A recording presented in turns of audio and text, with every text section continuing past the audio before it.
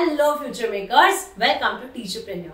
It's the teacher that makes the difference and not the classroom. This is exactly why we teachers get very scared if our classroom volume goes a bit high and we think that all the people outside the classroom might think that we are a bad teacher. You don't have to worry because nobody is judging you based on the noise of your classroom. But overall, to manage your classroom, it's really important to quiet a noisy class so that you have all of their attention and then you can make the teaching learning process easier. But it's a tough job to quiet a noisy class, right? Do not worry because TeacherPreneur is here with her strategies about how to quiet a noisy class. So what are we waiting for? Let's get started.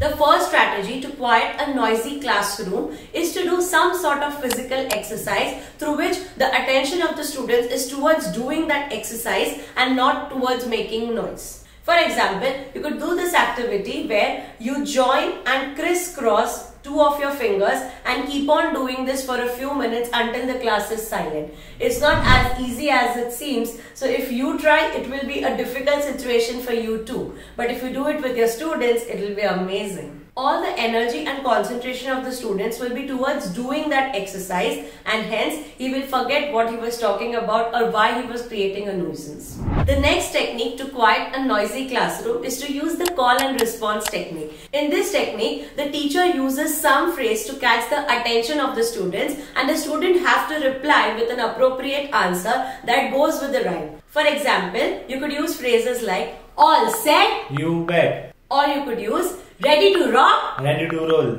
or you could also use holy moly, guacamole. This technique is really interesting and you will only start enjoying it when you use it in your classroom. I gave you 2 or 3 examples because you have to incorporate this technique and keep on changing the phrases so that it does not become boring for your student. Also, make sure that you incorporate this technique from day 1 of your class and take it throughout the year. Students will be really impressed by how creative you can get with the phrases and they have to remember what to reply and it will create a FOMO in the class if they have not replied or if they do not know the phrase. So this is something that you must try in your classroom.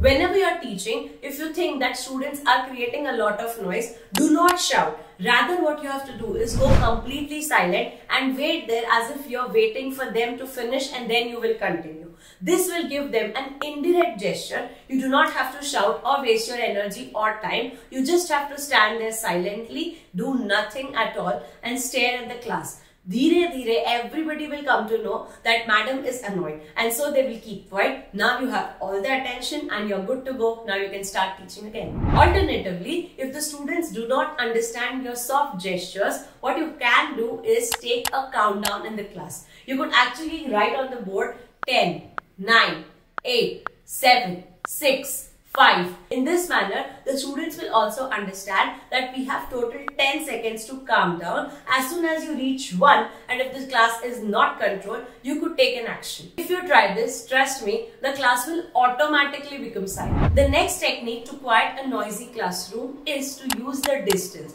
For example, the whole classroom is silent and a bunch of students is creating an issue. Then what you have to do is keep on teaching, keep on talking, but just go near to the bunch of students who are creating nuisance. With this, what will happen is suddenly everybody's attention is on the people who are talking and hence they will immediately keep quiet and look at you as if they are the most obedient students ever. Have you ever done this as a teacher? Let me know in the comment section. Another thing that you could try in your classroom is by using sticky notes. What I suggest is that you write on the sticky note, hey, how can I help you? Or hey, please be silent. And keep these sticky notes in your hand while you're teaching. And whenever you find someone who's creating a lot of noise, just take one of the sticky notes and stick it on his or her desk. As soon as you stick it on his or her desk, he will understand that there's something that teacher wants me to do. So the student stops doing whatever he or she is doing and gives you all the attention or lets you know about a genuine problem if they are facing.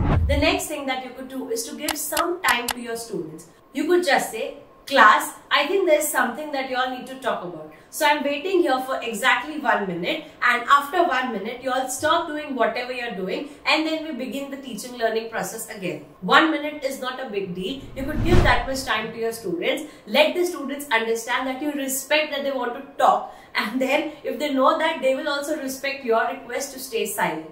Do give it a try. The last technique that I would suggest to quiet a noisy classroom is to do gossip.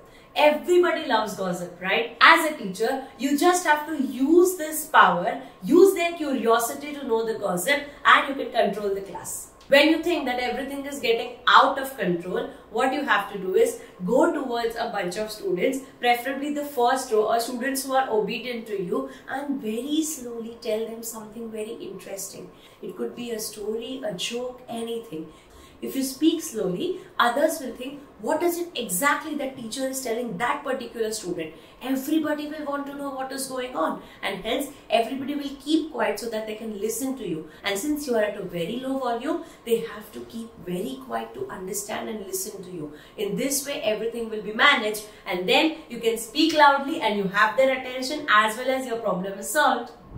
So that's it for today's video. Thank you for watching the whole video. At the end, I would only like to tell you that your classroom should be an entrance to the world and not an escape from it. So make your classroom environment as positive as possible and do not use any negative reinforcements. If you like today's video, do hit the like button. Comment and tell us what strategies do you use to quiet your noisy classroom. Share this video with your teacher friends and family, and subscribe to TeacherPreneur and press that bell icon to be a part of our Future Makers family. See you soon.